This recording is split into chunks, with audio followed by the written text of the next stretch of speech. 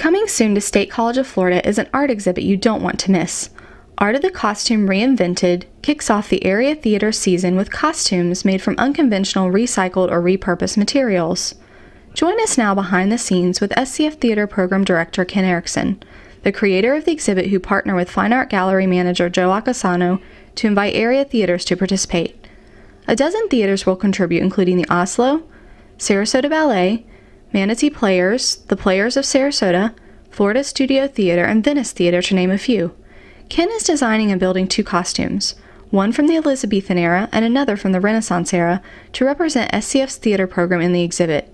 Designed to be a simple yet elegant dress, the details of the Renaissance costume cannot be overlooked. The bodice of a decoupage collage of old recycled postage stamps is accented with a colorful green plastic dropcloth skirt and cap sleeves made from blue dry cleaning garment bags. From the time of Shakespeare, Elizabethan costumes were elaborate and striking, intended to make a fashion statement.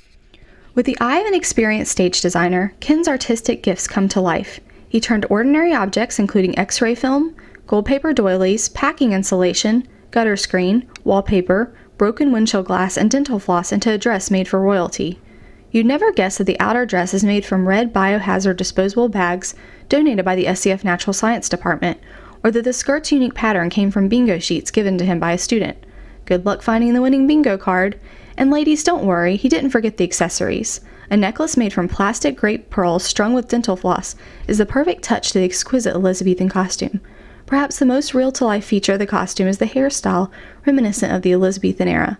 Resting atop the tortellini ringlets is a tiara adorned with 6-slit candy pearls and green and red gummy bears that appear to be edible.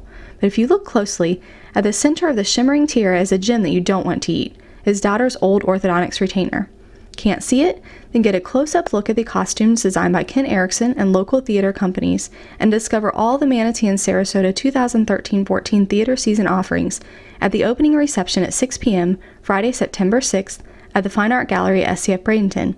The exhibit runs through October 16th.